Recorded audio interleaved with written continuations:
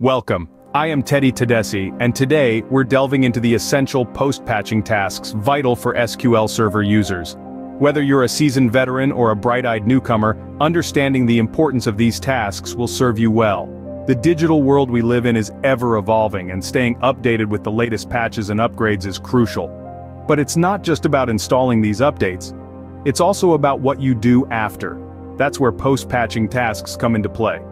From verifying server versions and reviewing logs to validating the health of your availability group, these steps ensure the smooth running of your SQL server. Over the next 10 minutes, we'll walk you through these tasks, giving you the knowledge and confidence to maintain the health and performance of your server. So, buckle up for this informative journey. Now let's dive into the first task: understanding the patch. After patching or upgrading, the first thing you should do is verify the server version. It's crucial to ensure that your SQL server has been updated to the expected version. How do we do this? Well, it's quite simple. You just need to run a select at version command. This command will display the version of the Microsoft SQL server you're currently running. It's a quick and easy way to confirm that your patch or upgrade was successful. Now, keep in mind that this is just the first step in your post-patching journey. Verifying the server version is important, yes, but it's not the end-all. It's a starting block, a springboard that propels you into the next tasks. So, once you've successfully confirmed your server version, it's time to move on to the next step. Once you've confirmed the server version, next up is reviewing your logs. The next step is crucial: reviewing your SQL Server error logs, Windows event logs, and relevant application logs. Now, why is this so important? Well, these logs serve as the heart of your system. They quietly record every beat and rhythm of your SQL server, providing invaluable insight into its functioning. Just like a doctor uses a stethoscope to listen to a patient's heartbeat, you, as a database administrator, utilize these logs to diagnose the health of your SQL server. Post-patching, it's essential to scrutinize these logs, looking for any unusual errors or warnings that might indicate a potential issue. Remember, the key to effective problem-solving is early detection. So, don't skip this step. Be diligent, be thorough. Go through each log with a fine-tooth comb. It's your best bet to catch and address any issues before they escalate into more complex problems. After reviewing the logs, it's time to check on the health of your availability group. Now we need to validate the health of the availability group.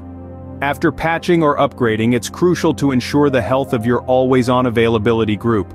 To do this, we'll make use of system views. Specifically, we're looking at SysDM header availability group states, SysDM header availability replica states, and CSDM header database replica states. By querying these system views, we get a clear picture of the state of our availability group and its replicas. But that's not all. We also need to check the synchronization status of the replicas. A healthy synchronization status is vital for the proper functioning of our availability group. If the status is not healthy, it might indicate an issue that needs to be addressed immediately. Remember, validating the health of your availability group is not a one-time task. It should be done regularly to ensure that your SQL server is functioning optimally. Once the AG health is validated, a failover test is necessary. The next step is to perform a planned manual failover to test the health of the AG post-update. This failover test is critical to ensuring the responsiveness and health of your always-on availability group after any updates. It's like a fire drill for your database, testing how well it can handle unexpected conditions and recover without data loss. So, how do you perform a failover test? You'll initiate a manual failover of your primary role. This will trigger a role switch to your secondary replica. You'll then verify that your applications reconnect as expected, keeping a keen eye out for any anomalies or data discrepancies. But we're not done yet. We also need to check your disk space post-patching. Patching and upgrading can sometimes consume additional disk space, so ensure there's sufficient free space on both data and log drives. This is also important for your TMPDB, which needs ample room to function properly. After these steps, it's time to back up your system. Now we should take backups of the system and user databases after patching or upgrading. This isn't just a best practice, it's a necessity. Backups serve as a safety net, providing a fallback option in case any unforeseen issues arise post-patching. They ensure that no matter what, your data remains secure and accessible. But our work doesn't stop at backups. We also need to update statistics on the databases. You might wonder why. Well, statistics provide SQL Server with necessary information about data distribution in the tables. These statistics are used to generate optimal query plans. After a patch or an upgrade, these statistics might become outdated, potentially leading to less efficient query performance. So how do we do this? It's simple. We can use the update statistics command, which updates information about the distribution of key values for one or more statistics groups in the specified table or indexed view. Having done that, it's crucial to monitor the performance of your SQL Server instance. Monitoring your SQL Server instance performance after patching is vital. It's like being a detective, meticulously observing for any signs of change and anomalies. You're on the lookout for any performance degradation that may have slipped in unnoticed during the patching process. Tools such as the Performance Monitor, Extended Events, and SQL Profiler could be your best friends in this process, giving you insights into the heart of your server's performance. Just as important as performance is client connectivity. You want to ensure that all applications and services that rely on your SQL Server instance can connect successfully and function as expected. It's a bit like hosting a party. You've done all the preparations, and now you need to ensure that all your guests can arrive without any hitches. After ensuring performance and connectivity, testing key functionality is the next task. The next step is to test key business processes to ensure functionality. This is a crucial component of post-patching or upgrading your SQL Server instance. Depending on the application and critical business functions, you might want to run through key processes to ensure that everything is functioning as expected. This could involve executing specific database queries, performing certain transactions, or running any other operations that are critical to your business. Now, let's move on to reviewing your scheduled maintenance tasks.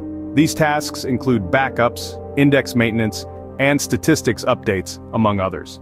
After patching or upgrading your SQL Server instance, it's important to ensure that these tasks continue to run successfully. Regularly scheduled maintenance tasks are crucial to the smooth running of your SQL Server instance, and any interruption to these tasks could potentially lead to serious issues down the line. Having tested functionality and reviewed maintenance, the next step is documentation. Documentation is a crucial step in the post-patching process. The importance of maintaining a written record of your actions cannot be overstated. This includes noting down the date and time of the patch or upgrade, detailing any encountered issues, and outlining the steps taken to resolve them. This documentation serves a dual purpose. Firstly, it helps you keep track of your system's history, which can be invaluable when troubleshooting future problems. Secondly, it aids in maintaining a level of transparency and accountability within your team, ensuring everyone is on the same page. Now let's shift gears to another critical aspect of post-patching: testing your disaster recovery plans. If you have disaster recovery measures in place, such as log shipping or backups, and restores to another site, it's essential to verify they're still functioning as expected after the patch or upgrade. This is because patches and upgrades can sometimes cause unforeseen issues that may affect your disaster recovery procedures. Therefore, post-patch testing is a must to ensure your system continues to be resilient and robust. To test your disaster recovery procedures, run through your standard testing protocol. This could involve executing a mock disaster scenario and monitoring how your system responds. If you detect any issues, take immediate steps to address them to ensure your system's continued reliability. In conclusion, documentation and testing your disaster recovery plans are two vital steps in the post-patching process. By meticulously documenting your actions and systematically testing your disaster recovery plans, you ensure the continued health and stability of your SQL Server instance. With these steps, you should be well prepared for post-patching tasks. Thank you for watching, and remember to like, share, and subscribe.